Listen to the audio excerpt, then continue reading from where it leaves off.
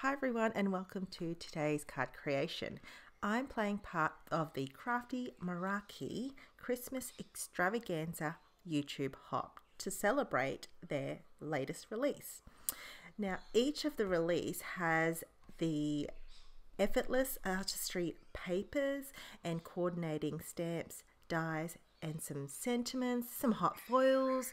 So there is something for everybody in this release. I had a ton of fun playing with the Blooming Knoll set. Now this Blooming Knoll set also comes with not only the paper collection but the dies and the stamp as well.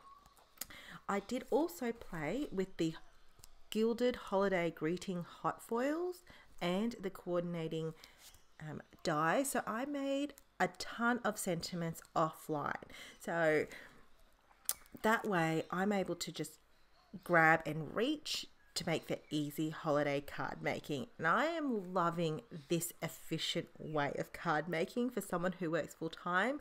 This is my jam. I use crafting as my therapy and my release, and doing it this way I've also color coordinated them in a little pack. So if I use, say, like the matte gold foil or the red glitter version or just a gold foil and a silver, I've put them in my little packs ready to go.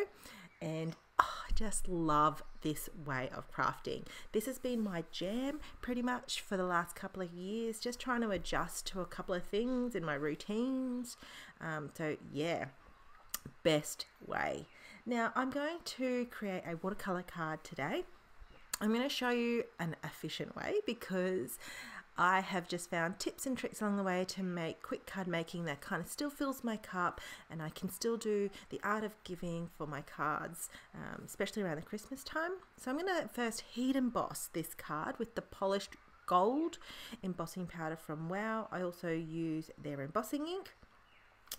I've also got this little cute, it's like a press, but it's like a ladybug. It's, you know, one of those stamping tools that everyone's got, but I got this from a local lady here in Australia. So I thought that was really cool.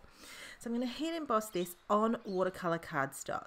The reason why I'm going to choose watercolor cardstock, even though I'm not going to be particularly watercoloring, it makes for great ink blending, and for me, I don't have to put as much as pressure on my arm or shoulder. It just blends really well, and I use some blending brushes to make that really easy as well. So what I have done is I'll just heat emboss these. Now there's 3 images to this stamp set. One is like the leaves background, and the 2 of them are like the poinsettias. Now hopefully I don't butcher that. I've always never said it right, I believe. Alright, so what I'm going to do is I'm going to make sure I heat set this. My heat tool is set on heating the set 2. So there's 2 options. Setting 2 is like a higher speed, higher fan speed and higher heat source. So that way it is quick to heat emboss. Setting 1 is more based on, like, it has like a drying, slow fan heat setting. So you can use that for just more like quickly setting anything that you like or drying. It's really great to have those 2 options when heat setting, I find. So once this is all done, I'm going to, now you've seen in the background there, I'm using a MISTI. I actually stuck this on my MISTI as well.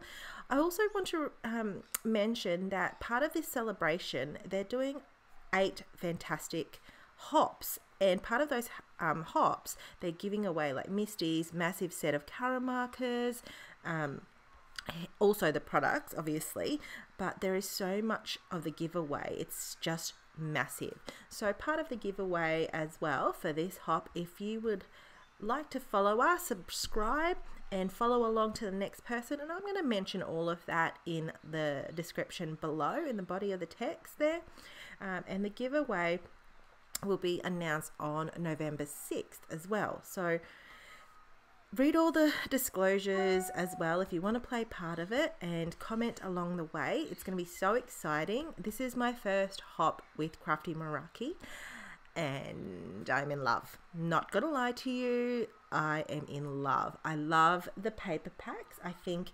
you know, if you want to create something quickly on the go, it's so perfect.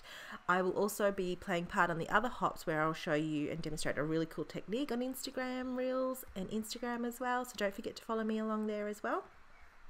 Now I will be using I have used Distress Oxide inks in this, and I'll list the colours below. I tend to blend the lightest colour on the inside and the darkest colour on the outside. Now I chose this way. Usually I will go the other way around, darker to lighter, but because the way this is die cut out and the way the images are, I liked that the darker element could peek through, especially because I'm going to layer this. Now you can see that I went heavy-handed on that Fred, the lumberjack, but because of the ink blending and the tools and the type of cardstock, you're not going to notice this when I die cut it out. I'm really messy and haphazard putting this ink on, so you're going to see that, you know, even though I've done this in this way, this ink blending style, the rough and ready, you will still love the result, and I still love the result of this. So don't be afraid to just stick within your comfort zone if that's what you want to do. To me, this is what I felt like doing on the day. This is what I felt inspired by. These are the inks I wanted to play with and be inspired by. Now, because it's Distress Oxide inks and I've heat embossed, I wanted to make sure that the heat embossing still came through just by buffing away with a tissue of any excess ink. Here's that die, and I'm going to place some washi tape around. But see what I mean? Like, you don't even notice the haphazard way I've ink blended on this. And I absolutely loved how these turned out. Now, I got a splat box.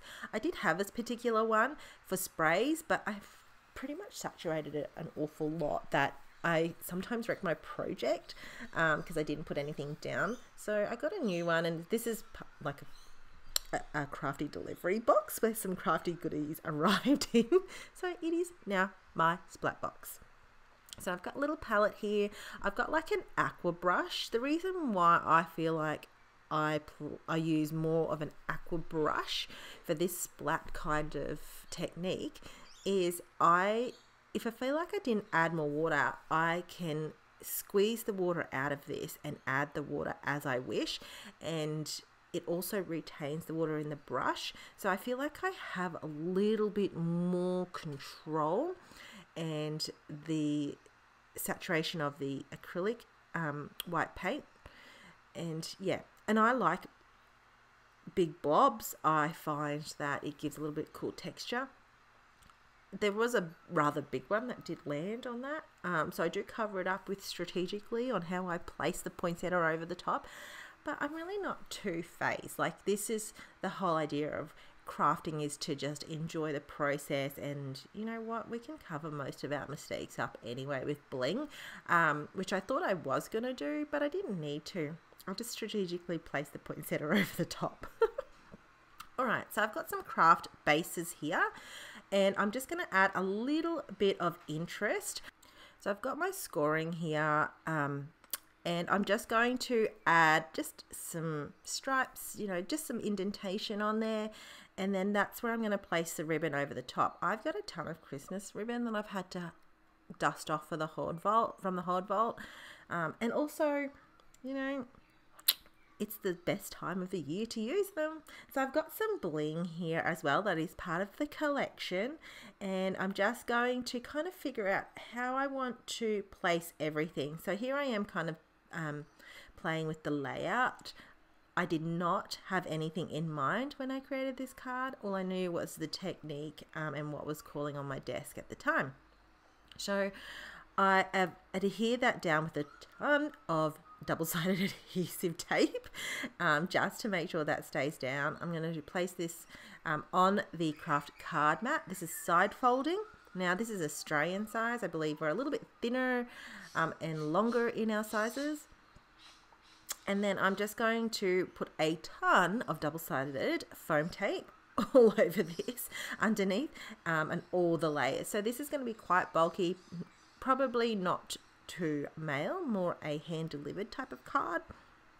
which I'm good to do. And then I'm just going to place these strategically on and then adhere the sentiments. Once I'm happy with that, I'll add some bling to this, and then I am finished for today's card creation.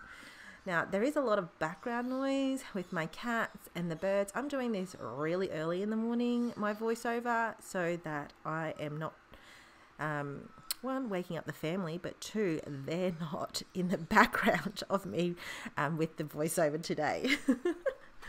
Anyway, I've also got this pickup tool from Crafty Meraki as well, which has been really great. I didn't realize I needed one until I got this one. I used to have one back in the day. I don't know what I've done with it and misplaced it, but I hope you liked today's card creation. Don't forget to play along the hop. Visit all the social media sites because there are a ton of prizes on every one for today, for the release. So thanks for watching, everyone. Don't forget to read the description below. All right, have a great crafting day. Bye.